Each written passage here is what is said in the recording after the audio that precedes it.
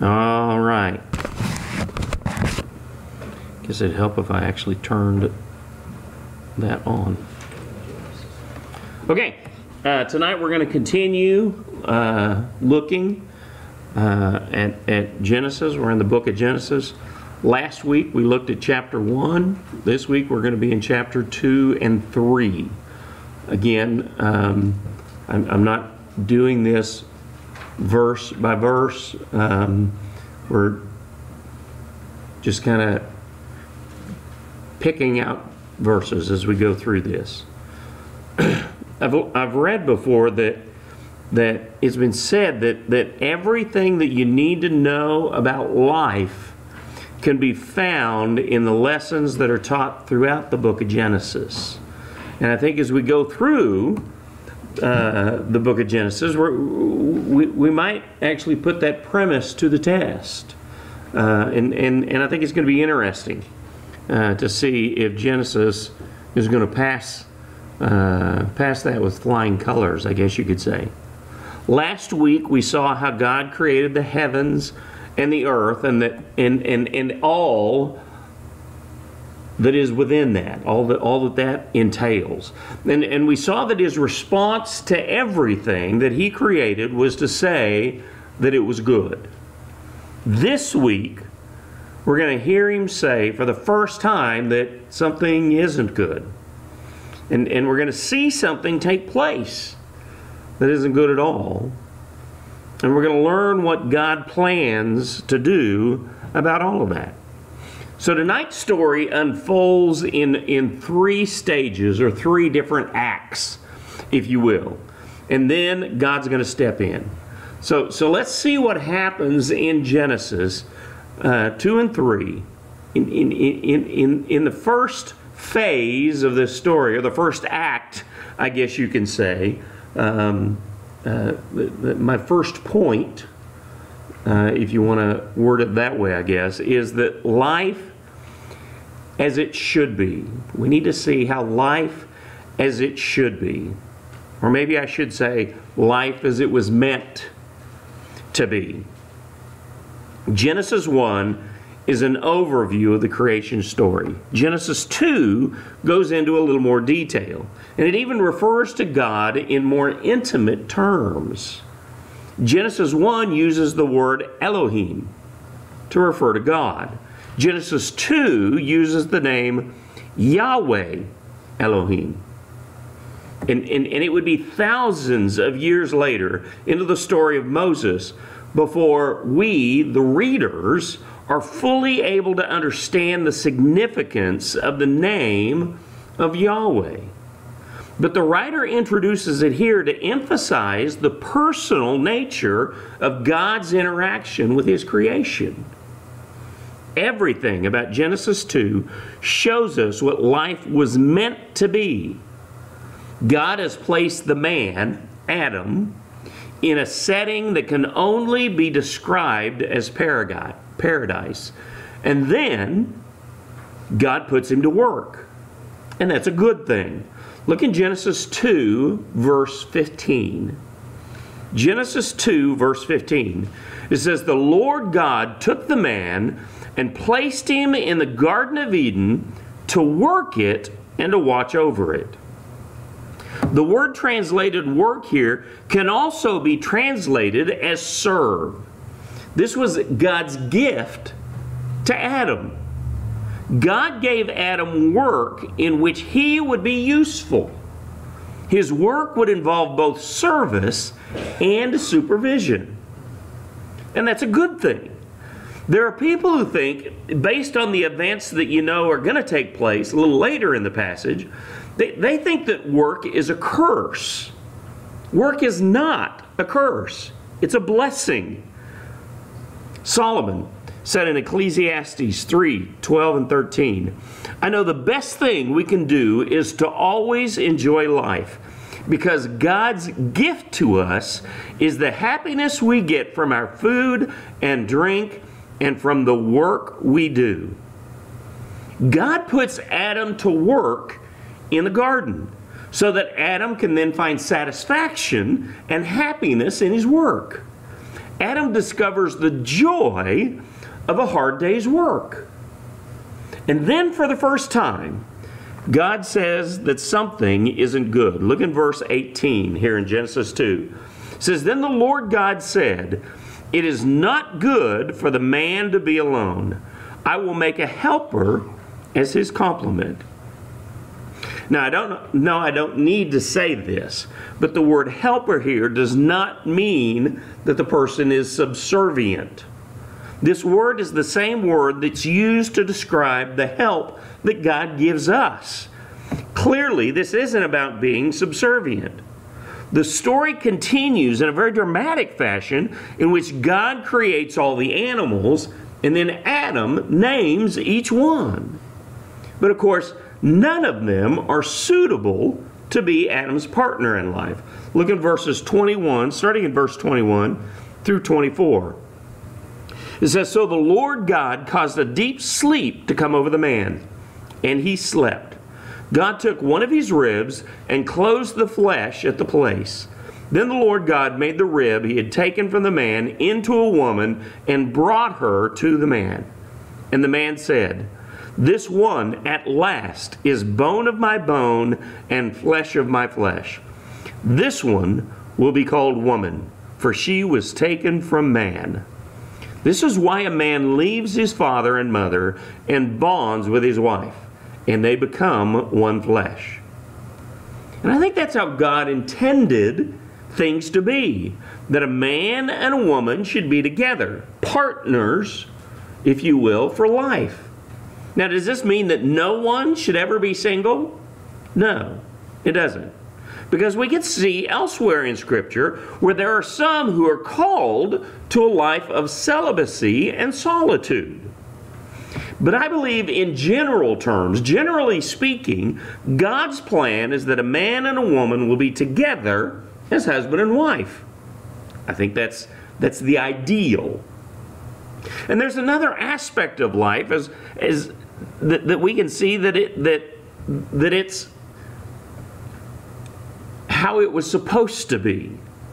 And we can see this in this garden scene. Adam and Eve lived in fellowship with God. Chapter 3 refers to God taking a walk in the garden in the cool of the evening. It's a great image when you actually think about it. And you get the impression that this was a pretty common occurrence. God was there in the garden with Adam and Eve, and they had fellowship together. It's what anyone would probably consider the perfect existence.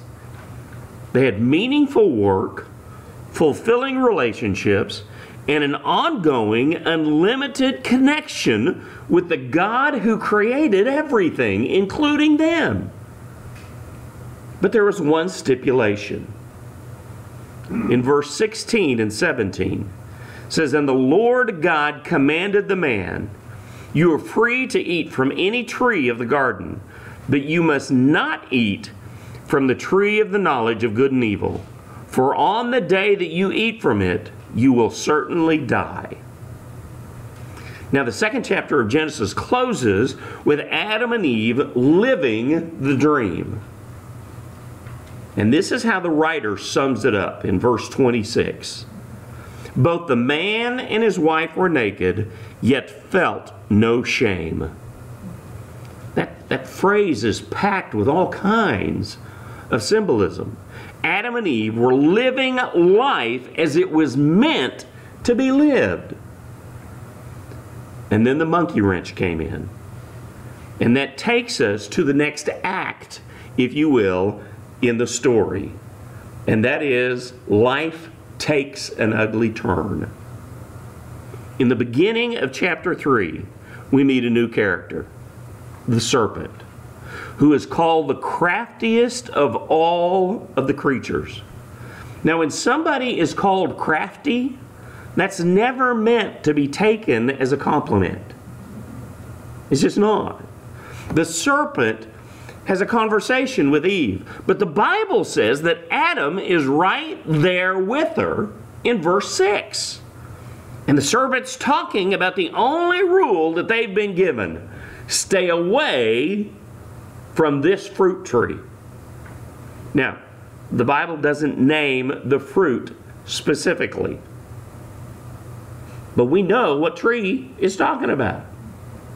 As the serpent talks to Adam and Eve, we see in their conversation a point-by-point study in the science of temptation. And I think it still rings true today.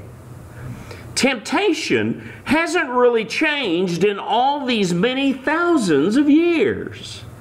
It's the same as it ever was. If you've ever given in to temptation, anyone? Okay. You're going to recognize the process. And if you keep that in mind, it might help you the next time that you actually get tempted. The first thing the serpent did was cause them to question what God had said. Look at the end of verse 1 here in chapter 3. He said to the woman, "Did God really say you can't eat from any tree in the garden?" That's where temptation begins. You question what God has said. Did God really say I can't do that? Is this really such a bad thing? Is it such a terrible thing if I yell at my kids? Or if I lie to my boss? Or if I occasionally go out and get hammered? Or whatever your particular temptation at the time might be. The first step in temptation is to get you to say, is this really a rule? Because if it is, I don't think it should be. That, in effect, is what the serpent said to Adam and Eve. Look at verses 2 through 5. And the woman said to the serpent, "We may eat the fruit from the trees in the garden. But about the fruit of the tree in the middle of the garden, God said, 'You must not eat it or touch it, or you will die.'" "No, you will not die," the serpent said to the woman. "In fact, God knows that when you eat it, your eyes will be opened and you will be like God, knowing good and evil." And that's the next trick that the devil has up his sleeve. He'll question what God has said. And then he flat out contradicts it. "No, you're not gonna die." And that's what happens during temptation. That voice will whisper in your ear, "You know, nothing bad's going to come from this. The so-called consequences are made up. In fact, this is going to make your life so much better because you're finally going to be in charge. You're going to call your own shots." I could probably spend a long time talking about the many different ways that we see Satan contradict in our cultural values those things which God has said to do or not to do. But let's just take a look at a couple of them. Hopefully those won't hit too close to home. Jesus said, "Love your enemies." Sometimes we have a tendency to treat this commandment as if it's optional or even non-existent. Sometimes we think it's okay to despise certain people because, you know, we're right and they're wrong. We're good and they're bad. Jesus said we should never speak to others with words of contempt. And yet, when we've paid for a service that doesn't work out, or the waiter doesn't get our order right, or the kids don't do what they were supposed to do, for some people who are otherwise quite religious, it's like that rule never existed. That's what temptation does. It lures its victims into saying, God never said that. And if he did say it, he didn't mean it. And even if he did mean it, well, then he's just wrong. And just so you don't start trying to nitpick what Jesus might have meant. Speaking words of contempt would also apply to typing and posting words of contempt. Temptation wants you to question what God has actually said and to contradict what God has said.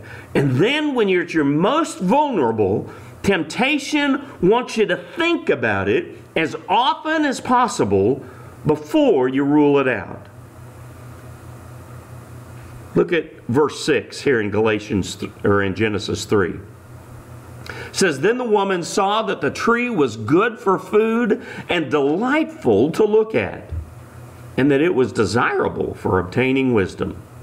So she took some of its fruit and ate it."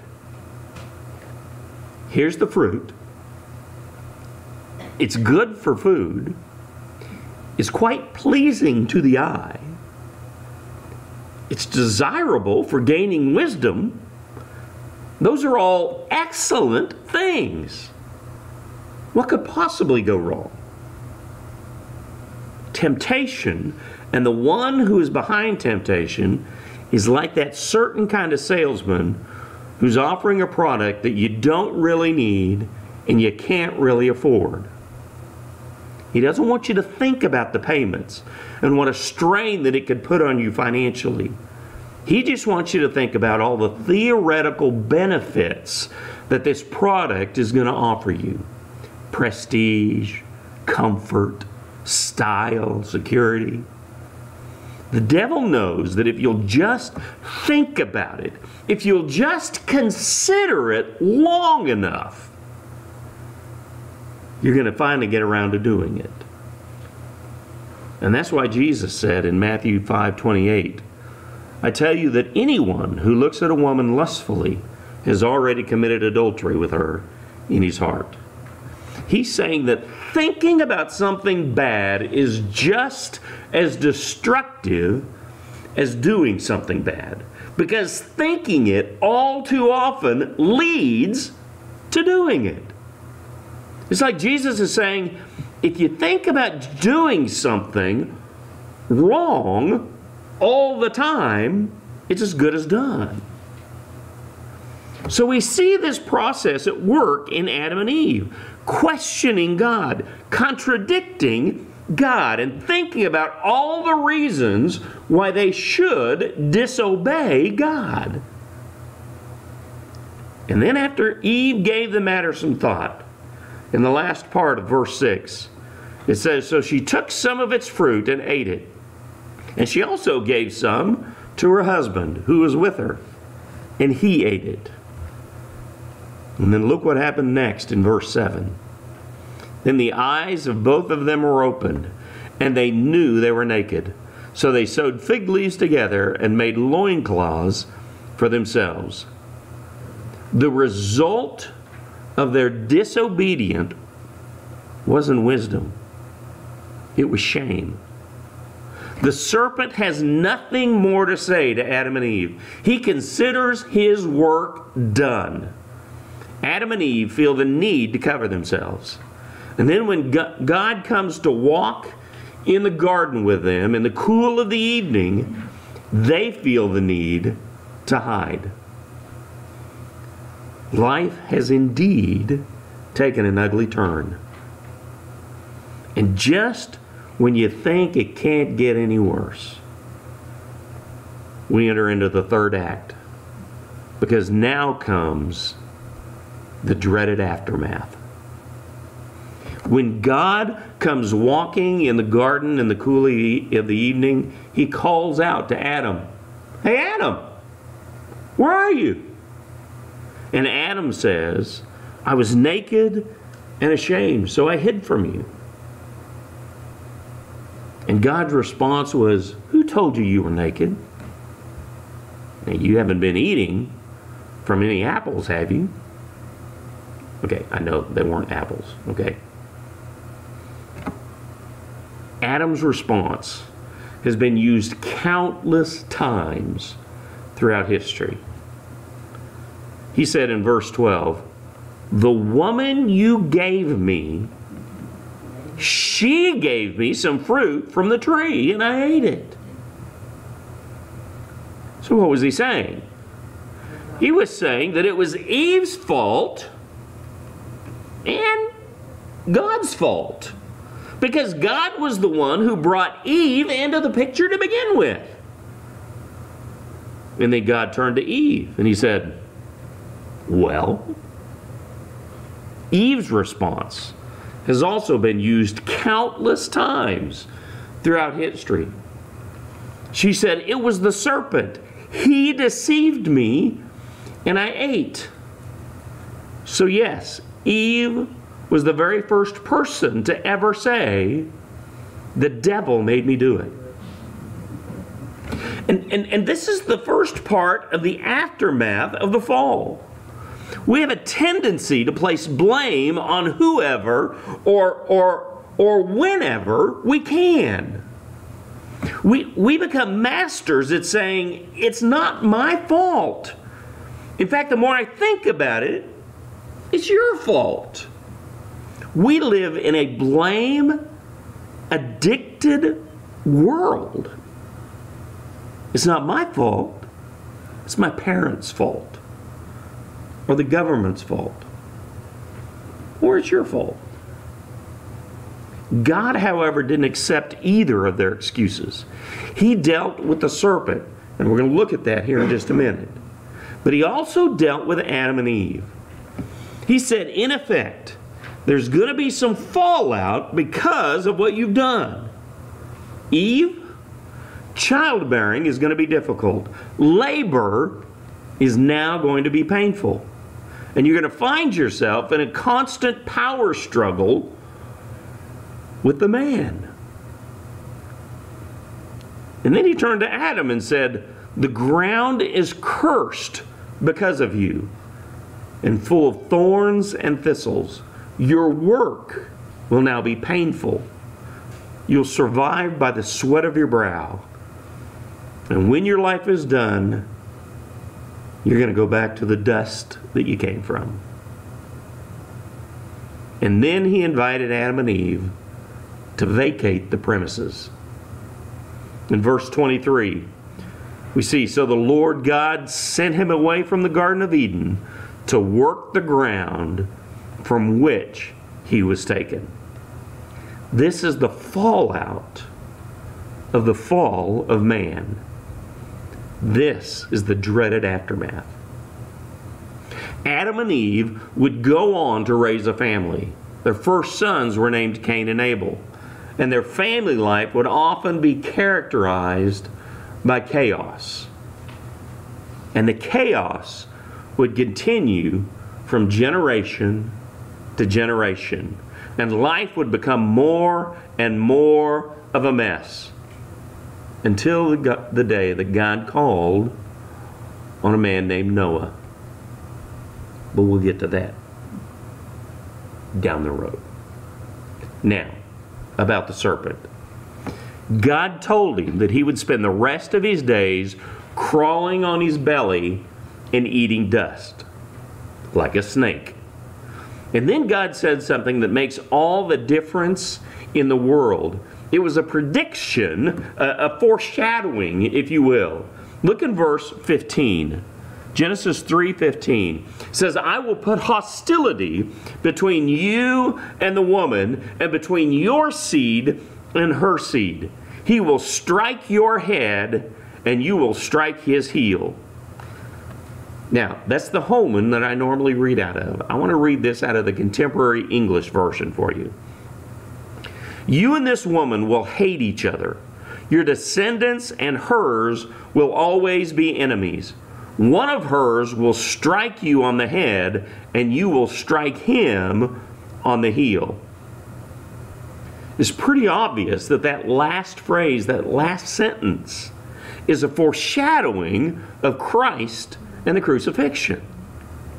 It was a minor victory for Satan. He bit him on his heel. But then came the crushing blow. On the third day, Jesus rose from the grave, because death simply couldn't hold him back anymore with the power that he had. And Satan was crushed. Since the days of Eden, Satan has been a defeated foe. The victory is ultimately ours through Christ. Paul said in Romans 5:12, sin entered the world through one man, and death through sin. Now he was talking about Adam there.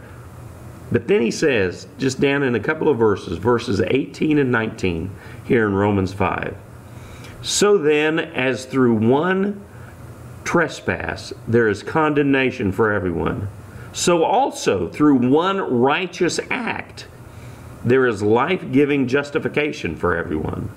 For just as through one man's disobedience the many were made sinners, so also through the one man's obedience the many will be made righteous.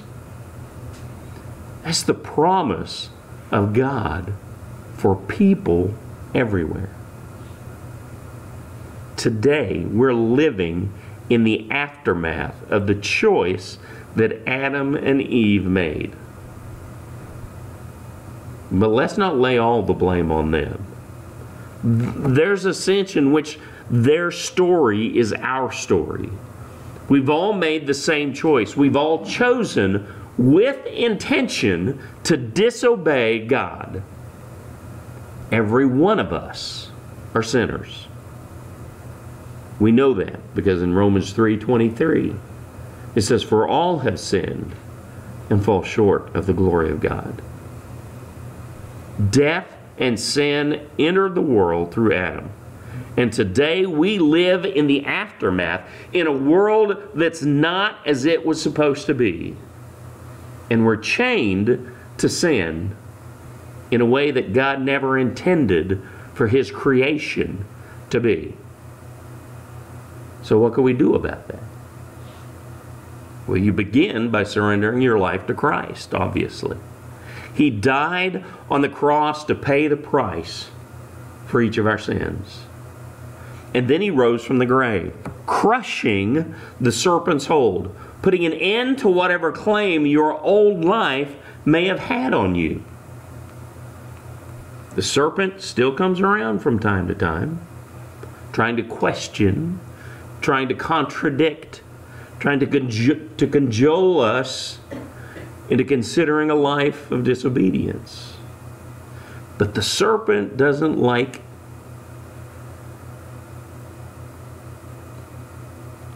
He doesn't like it when Christ intervenes. He slithers around. His head's flat because it's been stomped on by the heel of Christ.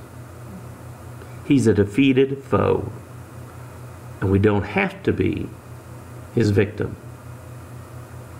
Romans 5:17 says, since by one man's trespass death reigned through that one man, how much more will those who receive the overflow of grace and the gift of righteousness reign in life through the one man, Jesus Christ? That's God's answer to the aftermath. Life in Jesus Christ. Take out your prayer sheets, if you would.